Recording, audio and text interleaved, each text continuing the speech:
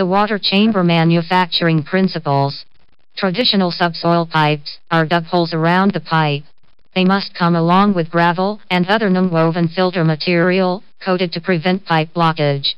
The water chamber is half-moon-shaped design. The half-moon part is impermeable layer, and the flat part is permeable layer.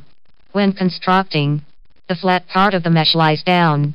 It results in soil particles sinking due to gravity and not going with water into the aqueduct. Therefore, water chamber can solve the problem of underground drainage pipe blocking without filter material and clog resistant.